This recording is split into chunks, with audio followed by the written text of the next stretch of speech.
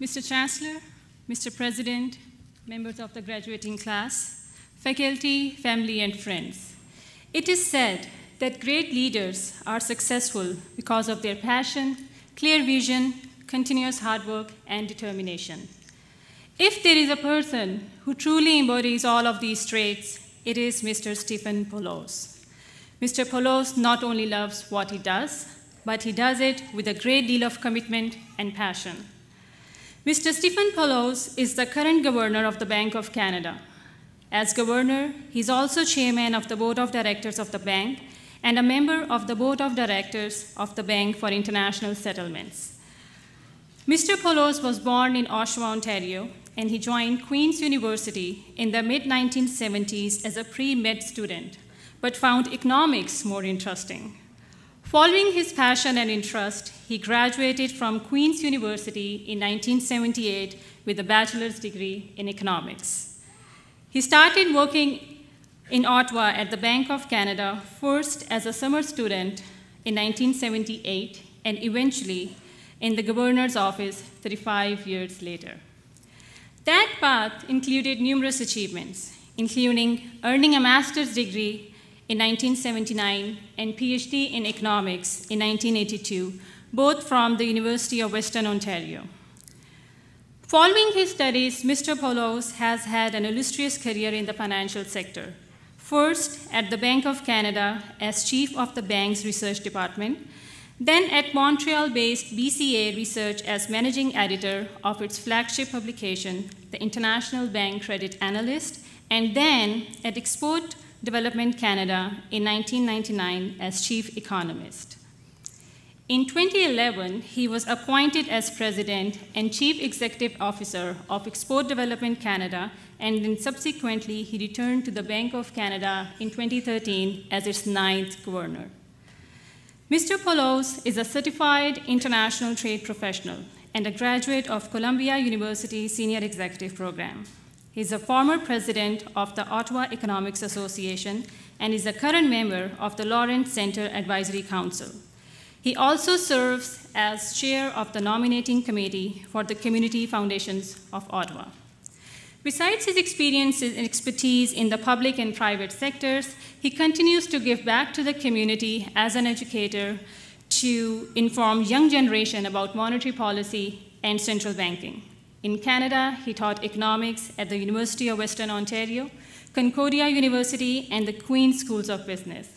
In March 2017, he returned to his hometown, Oshawa, and delivered a speech on Canadian economic history at Durham College, which was hosted in partnership with UOIT and Trent University, Durham.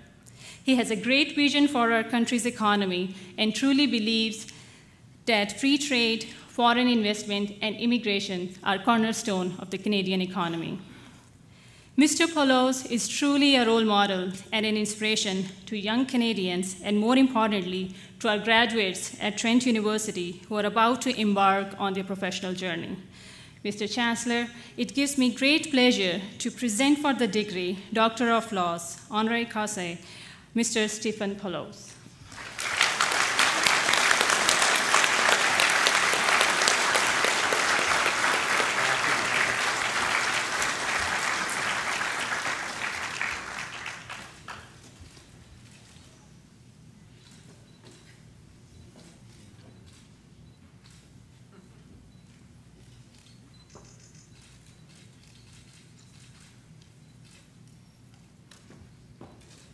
Congratulations, Dr. Poloz. It's now my pleasure and honor to invite you to speak to Convocation.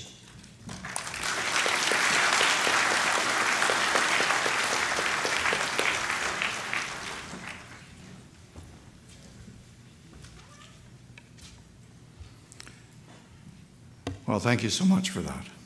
Mr. Chancellor, Mr. President, members of the graduating class of Trent University, Durham, faculty, family, and friends. Well, I'm truly happy to share your special day with you. I remember my own graduation days as if they were yesterday. Well, my sincere congratulations to you and to your families too, as I know that this day is also very important for them. I want to thank Trent University for bestowing on me the honorary degree of Doctor of Laws. It truly is an honor, something to treasure. So let me express my gratitude by sharing 3 life messages with you. And I should emphasize that these messages are from someone who, like many of you, grew up in this area. Now, Oshawa is a very different place today than it was when I was growing up. Today, the city is much larger, and the employment pattern is quite different. The call of the factory was much stronger when I was in school, especially GM and the auto parts sector, which is where my father worked. Hardly anyone from my graduating class went to university. But one thing that has remained the same over the years is that a university education is the key to unlocking career path choices. As a young student, I knew I needed that key. But nobody in my family before me had gone to university, and my parents certainly didn't have the money. So here's my first life message for you. And this is the most important lesson that my parents taught me. The primary importance of hard work. You'll all face obstacles at some point, and probably already have. But I've learned that there are very few obstacles that you can't overcome with hard work. My parents encouraged me to work hard enough to get around the roadblock that might have kept me from going to university. I needed to work hard, not just in school, but also to earn the money to get myself to school. Now, at one point, I had 3 jobs. Some days it feels like I still have 3 jobs. But I had 3 jobs when I was young. I was working at my uncle's swimming pool business. I worked in the music department at Eaton's in the Oshawa Center, just over on Stevenson Road. Excuse me, and I had my own disc jockey business. That occupied my Saturday nights. Ultimately, I was able to attend Queen's University because of that hard work. And also because I was lucky enough to marry my high school sweetheart, Valerie, during my 2nd year at school. Valerie's here with us today. And I'll always be grateful. Well, thank you. I'll always be grateful for her hard work, which put food on the table so I could get that key, a university education. Now, all of you now have that key. And as you progress in life and pursue your careers, you'll encounter many more obstacles, events that are beyond your control. But what you can control is the amount of effort that you make. If you add the willingness to work hard to the power of your education, you'll find success. Now, my second life message to you is about your choice of career. The high-quality education that you leave here with today gives you options. And I'm encouraging you to give some thought to the many possibilities that working in the public service offers. Now, it may surprise you to learn that 1/4 of the Canadian workforce is employed in public service, doing some of the most rewarding and fulfilling work out there.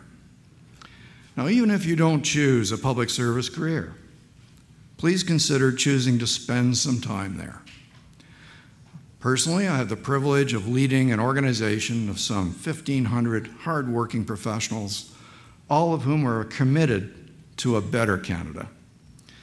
Imagine if it was your job to find innovative ways to facilitate strong economic growth and job creation, or to design and produce the best, most reliable money in the world. Well, work like that is not just cool. It's very meaningful. And the coolest part, well, I get to have my signature on the money. There's not too much cooler than that, right? Certainly for an economist. Now, it's very cool in the private sector too. I've spent some time there as well.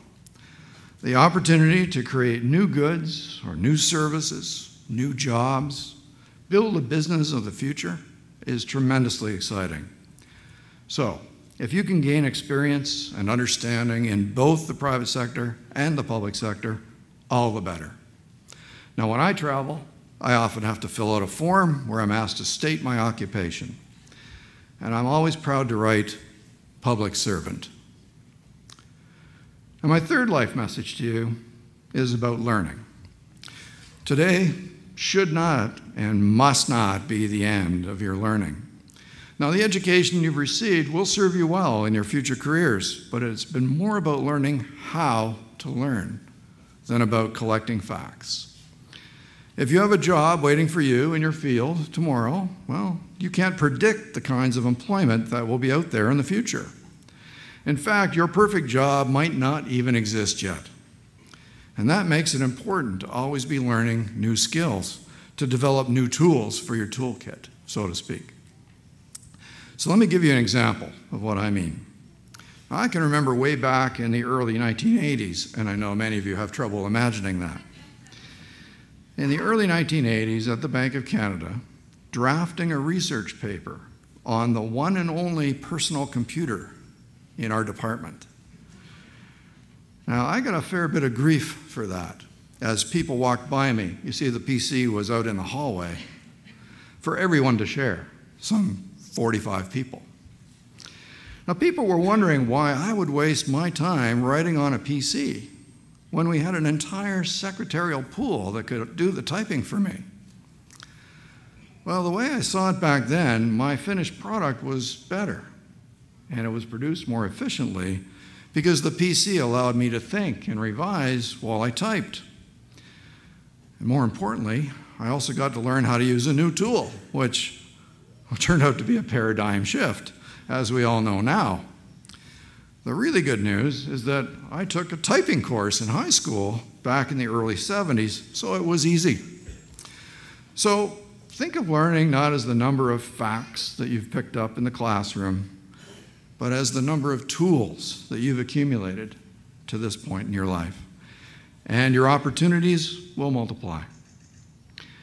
Technologies are emerging and evolving faster than ever. That old PC is a museum piece now. So you should make it a habit to always be looking for new tools that you can pick up. Personally, I always have a couple of books on the go. Mostly I read novels, to be honest, as a kind of break. But I'm also always reading something formative. Having a learning mindset will portray yourself as someone with a wider array of skills. Someone who can adapt to change, can deploy new tools to create more lift for your organization. So, those are my 3 life messages for you today. First, overcome obstacles with hard work. Second, remember that public service is still a noble calling. And third, never stop accumulating new skills. Class of 2017, I wish you all the best of luck and every success. And I look forward to hearing great things about you in the future. Thank you so much.